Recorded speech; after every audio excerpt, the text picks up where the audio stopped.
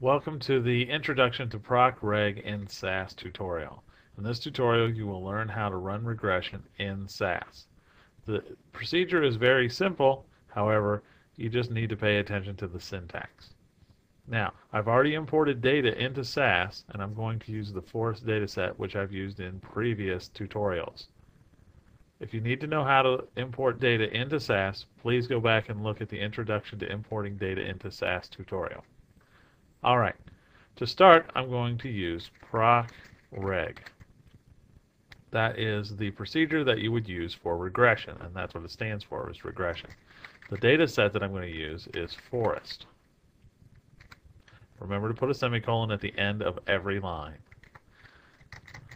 The second line I have what's called a model statement, which comes in handy later if you take other classes or you want to do more advanced analyses.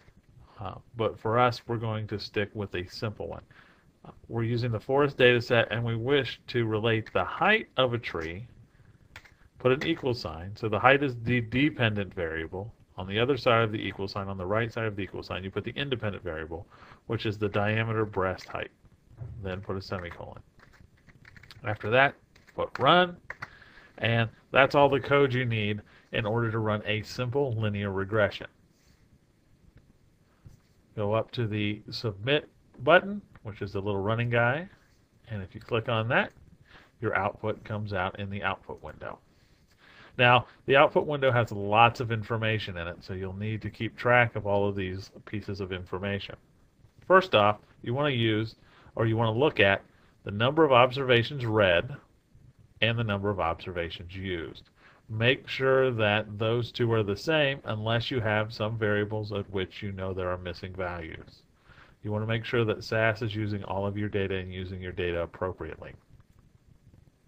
If you come down, you'll see an ANOVA table, and if you scroll over to the right here, you'll see that there is a p-value associated with the general linear hypothesis. This p-value here is associated with the general linear hypothesis. If you don't know what that means, don't worry about it.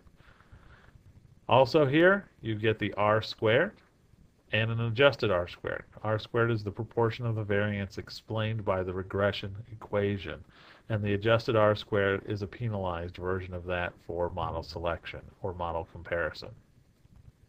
Down below, you get parameter estimates. So here we have the variable. Notice every regression line has an intercept term.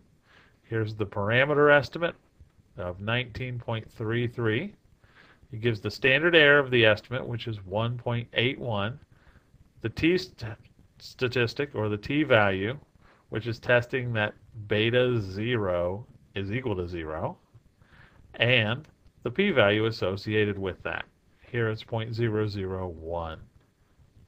Now, this would mean, since the p-value is very small, this would mean that this is significant. However, most of the times, we're not interested in the intercept.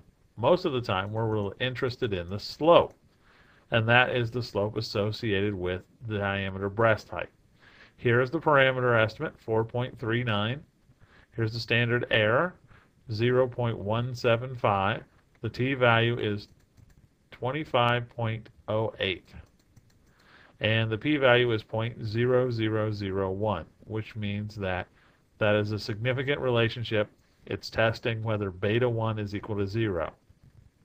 So from this, we can estimate the regression line using the parameter estimates, and we can also test to see if the regression equation, or there is a relationship between diameter breast height and the height of the tree, as well as get some information on how good our model is. How well does it fit using r squared? Well, that is the end of this tutorial. If you have any other questions, please ask or watch this tutorial again.